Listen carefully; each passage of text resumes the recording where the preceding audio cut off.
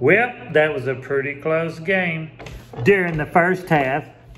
So I've been getting some feedback on my cooking show that maybe I should try food items that are a little less disgusting. And I'm not one to shun the feedback from my fans. So while I was doing the research to find Kentucky's best kept secrets, I found a secret recipe.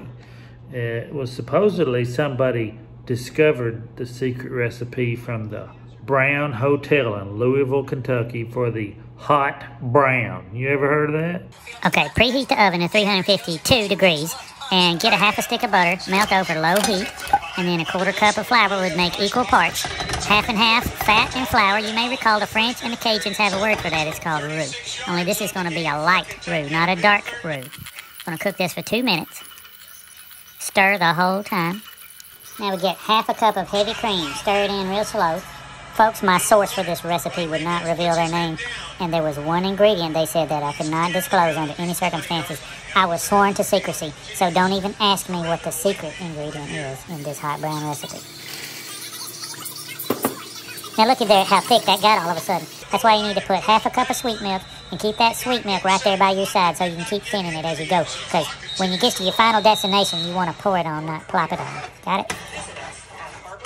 Now sprinkle on in half a cup of Pecorino Romano cheese, whatever that is.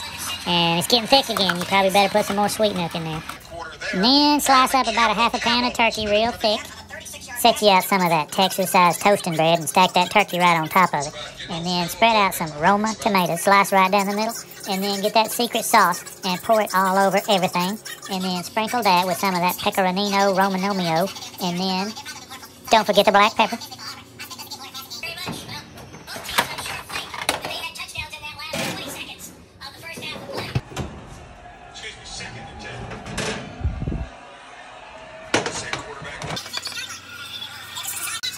Okay, throw some paprika on there, and a little bit of bacon couldn't hurt nothing. And the recipe calls for parsley, but you know what? I don't think that's the right choice. How about we use mint julep leaves, Only we're not going to chop them up. We're going to rip it apart with our bare hands. It might release the flavor a little bit better that way. And then let's sprinkle on a little bit more of that pepperonio. What did you say? Pecorino Romano. And finally, a little bit more black pepper.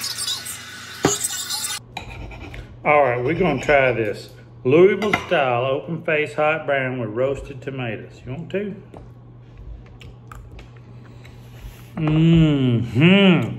It's good.